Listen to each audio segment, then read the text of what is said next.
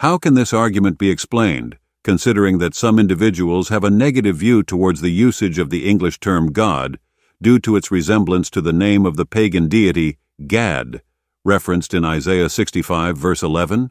The argument you're referring to seems to stem from a concern over the use of the term God in English due to its perceived phonetic similarity to Gad, which is mentioned in Isaiah 65 verse 11 as a deity of fortune worshipped by some ancient peoples.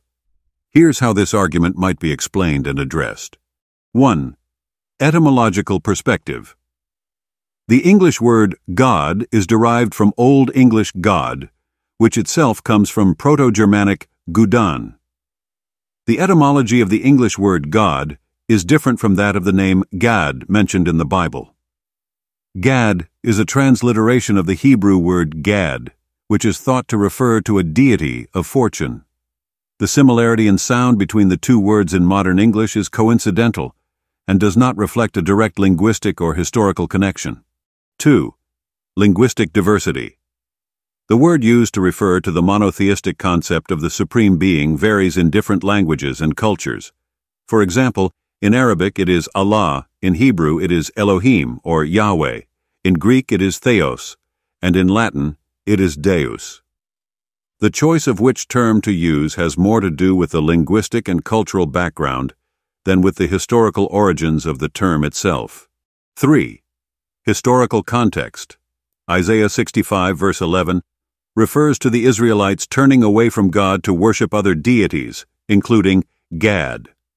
The context of this verse is a rebuke of idolatry and faithlessness. The similarity in English pronunciation between God and Gad is irrelevant to the original context of the scripture, as the audiences of Isaiah's time would not have been speaking English or using the English term God. 4. Intended meaning. When most English speakers say God, they are referring to the monotheistic concept of the ultimate divine being, not a specific historical deity named Gad. The meaning of words is defined by their use and the intentions of the speaker, not merely by phonetic resemblance. 5. Theological perspective. Many theologians and scholars would argue that what is important is the concept and attributes of the deity being referred to, not the specific name or term used.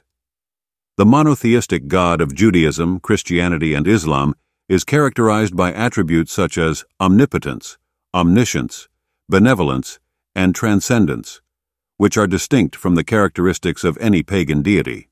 For individuals who have a negative view of the use of the term God based on this resemblance, it may be helpful to consider the above points. Additionally, it's worth noting that religious traditions often adapt and incorporate terms from the prevailing language and culture, giving them new meaning within their religious context. If the concern remains, individuals might choose to use alternative terms or names that are more comfortable for them and that better represent their understanding of the divine.